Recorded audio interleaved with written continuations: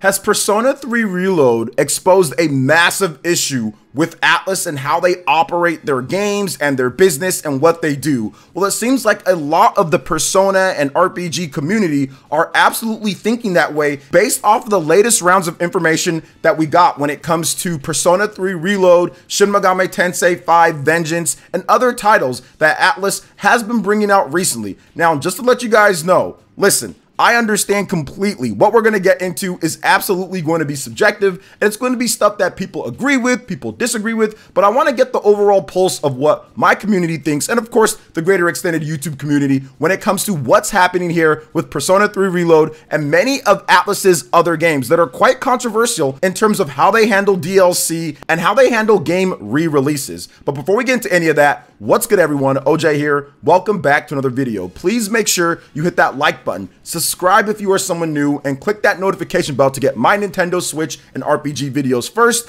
And also check out the link in the description below as we're giving away 10 copies of Princess Peach Showtime, digital copies, in addition to a Nintendo Switch OLED. Hit that subscribe button to enter in and check out the link in the description below for more details. Now let's go ahead and jump right into this because I find this to be fascinating. Some of the biggest voices over on Twitter and YouTube that are in the SMT and JRPG community are voicing their concerns with what's happening here. And I've had a number of conversations with other content creators and people who feel very similar to this or feel like there is an issue. Now, this is from Faz over there on Twitter, Scramble Faz. He says this, and he's a big SMT guy, big SMT Persona JRPG creator, and he says that Persona 3 Reload is a $70 game. It has $30 launch DLC, and now it has a $35 expansion pass. If you bought the $100 digital deluxe edition or $200 Aegis edition, the expansion pass is not included. Thoughts on this? And it's just a picture right there. You guys can kind of see. I'm not going to describe it, but there's the tweet, there's the picture. And this is a very interesting thing when it comes down to it. It's like you would think that if you're going to buy a $200 edition of the game, or if you're going to buy a $100 digital edition of the game, that it would come with the expansion pass, that it would come with the launch DLC, it would come with some of the stuff that you're expecting. But if you wanted the full, complete experience in terms of collector's edition and everything, you're looking at quite a bit here overall with Persona 3 Reload, which is a PlayStation 2 game. Yes, it was ported over. Yes, there's the portable. Yes, there's different things, but it doesn't even have all of the content from the previous versions of the game in the standard base game. And what you're paying for with the DLC is stuff that was there beforehand and not included in the game. Now, Atlus has came out and stated that, hey, look, it wasn't cut content. This is what we were doing. It would have costed way more to include it in the base package. But remember, it's a $70 game overall, and it doesn't include a lot of the content from the previous versions of the game. Now, it does a lot of new things in the game that make it more modern and make it more fun and better to play, but there are some still missing things, and that's why this post on Twitter got over 10,000 likes and over 1.2 million impressions. A lot of people saw this and over 1.4 thousand comments. So yeah, people were definitely talking. I feel like there's some issues with how Atlus is doing their business with Persona and with their RPGs. Now, next up is from Maku, Tropical Maku on Twitter, and he said this: so you're telling me Atlus charged some folks more and none of the editions include the expansion pass, not even the premium one? This is them fully knowingly planning before game came out to release an expansion pass with, quote, extended story content. Atlus kind of low for this one. So absolutely, he's kind of doubling up on what Faz had to say here, talking about the different editions, the premium and digital editions. As you guys can see here, you have the $107 one, you have the $122 one,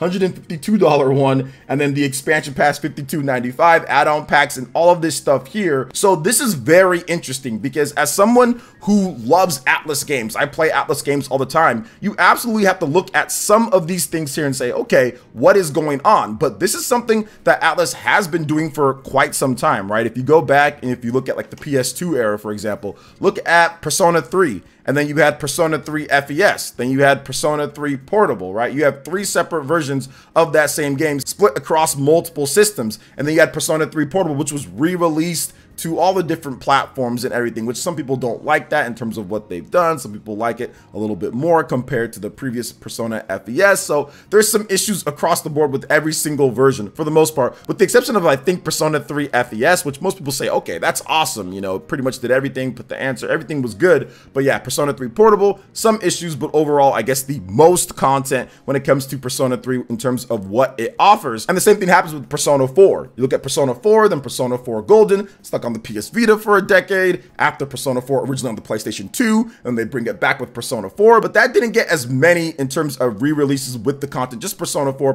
Golden. But then you look at Persona 5, right? Persona 5 Royal on the PS4, then Persona 5 Royal re-release on the PS5, and then it doesn't transfer over with the saves. You got to replay it if you want the extra Royal content, and then the other versions of the game, no cross-save and all that. So there are definitely issues across the board. Now, when it comes to Shin Megami Tensei, same thing that some people had. Some people had a problem that the new Shin Megami Tensei Vengeance game, that's essentially a new game jammed into the previous game, and then a ton of updates and additions and everything. People were upset that Shin Megami Tensei Vengeance is not a separate thing. Like, you can't just play the separate 80-hour campaign with the updates and all of that there. It's not like a DLC. It's something to where about halfway through the campaign from the original game, you can play this new path. Now, you can play the original game in its form when it released back in 2021 if you want that, but most of us, I think most people, are going to want to play the new path, because what it does is that it makes a ton of improvements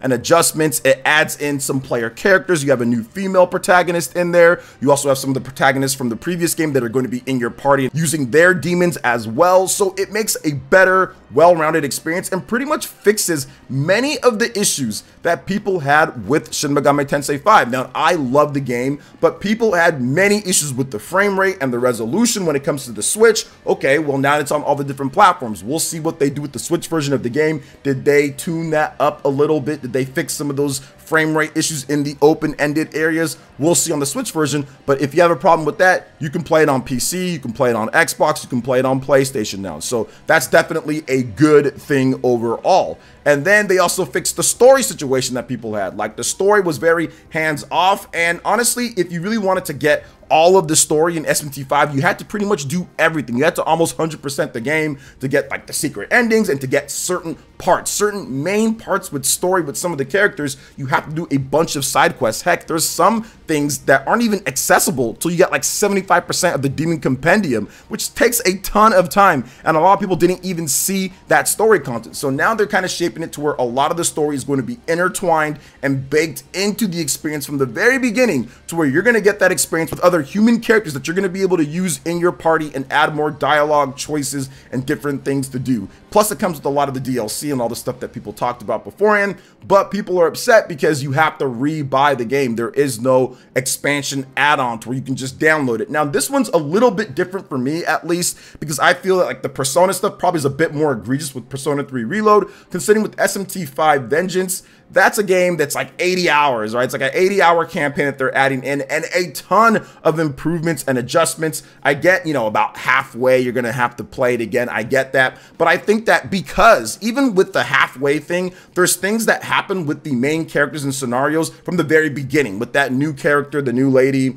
and with other characters that are on your team that are actually doing things that they didn't do in the original at the beginning. I think it makes a little bit more sense if they're trying to set up those characters and tell it and kind of really branch off once you get to that certain point. So to me, it makes a bit more sense with SMT5 Vengeance and what they're doing than with Persona 3 Reload and what's happening there. But like I said before, man, Atlus has been doing this for quite some time. We've seen where they release a game, have DLC, whatever the case is, and I find it interesting. It's really up to what you value in your games when it comes to RPGs. Do you value what Atlus is doing with the base game and the content that you get? Is it worth that price for you? And at the end of the day, that's what you have to answer for yourself. Is it worth it for you and what you want to play? Now, you can still be upset with some of the practices. Heck, there's some things that I don't like as well when it comes to how Atlus does things with these different DLC editions, especially with the digital deluxe editions and all that. I do feel that if you spend, you know, $150 or something something like that. It should probably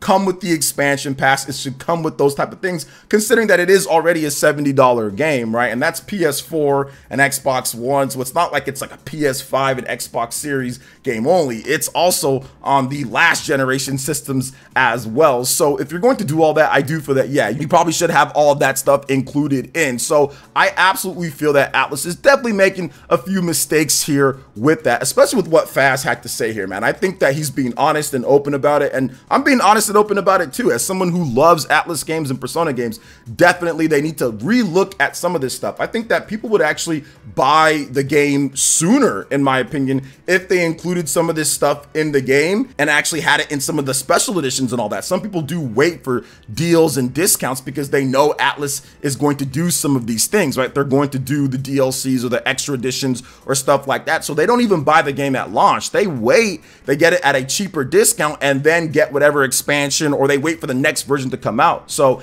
I think it's actually in Atlus's better interest in business and everything to actually include some of these things in there, and that might increase the week 1, week 2, week 3 sales, because after that people just start waiting when it comes to Atlus games, because they kind of know people are caught on to these different things that Atlus will do with their titles, or re-releases of a better version like a Persona 5 Royal, for example. So I think that Atlus just needs to readjust a bit in terms of what they're doing. But yeah, when it comes to SMT, I'm cool with that overall. But Atlus still has more games that are going to be coming, man. We've got more titles that are coming out. SMT 5 Vengeance, that's going to be coming out very soon here. We got Metaphor ReFantazio as well, which is one of my most anticipated, actually my most anticipated game for 2024. So are we going to go through the same issue with Metaphor ReFantazio, with the DLCs and with what's happening here and with the expansion passes and with all the other things that are happening? Now, you also have to remember that Atlus also got a bag for Persona 3 Reload from Microsoft. So they provided that on Game Pass. So it's not like they were hurting for revenue when it comes to Persona and this remake overall. But Metaphor ReFantazio is going to be very interesting. Are they going to take some of this feedback that people are talking about, some of their biggest fans, and implement that to make sure that that game doesn't go through the same issue? Because it's not a established IP, it's brand new. So I personally feel for that game, Atlus should absolutely make everything included in the base. And if they want to do DLC down the line, that's fine. But if they have all these different plans, all these different digital editions and different things with different DLCs attached to them, and if you buy the highest one, it still doesn't come with it and all this other stuff, I think that can hinder people trying out something new. So I'm hoping that Atlus understands and realizes that, hey, this is a new IP. This is something different. Include everything in that base game, which they do a great job in terms of content in their games. You always get a lot of content, but some people might feel like they're missing out on the experience if you don't include some of that stuff in there. So I'm hoping that Atlus really pays attention to what's going on here, what people are saying, how things are,